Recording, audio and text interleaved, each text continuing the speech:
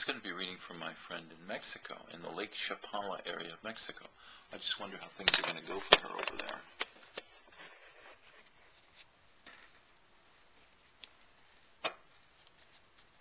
Let's see. She and her husband have bought a home in Lake Chapala. And up till now, things have been going pretty well. Now, let's see, if she was here, where would she want to cut the cards? Let's cut the cards at some unusual place, just like that. Okay. So, up till now, things have been pretty good. Well, the marriage is sticking together. They're stuck. I mean, they're set on this. Their life right now, their fortunes are tied together with what they're doing. Are they happy at this point? Yes, everything's under control. There may be some issues of control within the relationship between the two of them. I think they've also had some car problems, some transportation problems recently. But they're there. Is there any particular major difficulty that's coming up within the next few months to bother them of any kind? No, they've had, well, I believe that there will be a happy homecoming. Also, they'll be coming back to the States for a visit. There's some kind of event or something taking place in the next few months, so they'll probably be doing some travel. But the happy homecoming works either way, so it might be that, even if they go someplace else, they'll still be happy when they get back to Lake Chapala. Health has been an issue for both of them. How's the health going to be over the next couple of months?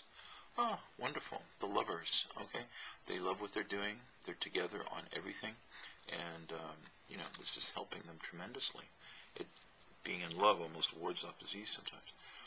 And, let's see, what were some of their issues? Oh, yeah, they're involved in the music industry. Is the music industry work that they're doing, is this going to prosper for them in this location? Are they going to have gigs? Are they going to have shows? Yes, some things will come up quite suddenly and unexpectedly of a positive nature. And will this take them to bigger cities like Guadalajara and Mexico City? What's happening there? Yes, as a matter of fact, I believe that the CDs that they're promoting and other things like that are going to work really well for them. Any chance that they're going to have a third person come and live with them, or if they're going to have a child or anything like that happening? No, actually they've left all that behind and they just want to be alone. They're perfectly happy on their own, and they're not looking for another person to be with them. She's writing a really interesting series of memoirs, and it's almost like a little newsletter that's coming up from Lake Chapala. Is this going to continue, and is it going to be something in the future that can be published? She's going to take a rest from that in a while because she may be running out of material to present. She may literally be running out of material, according to this card, for the time being, and maybe go on to some other things. There's some other hobbies that she's doing. There's some other hobbies. Yeah, she's going to take a whack at it with some other hobby items. So, there's a lot of fun cards here for them. And how's the fishing down there? The fishing pretty good?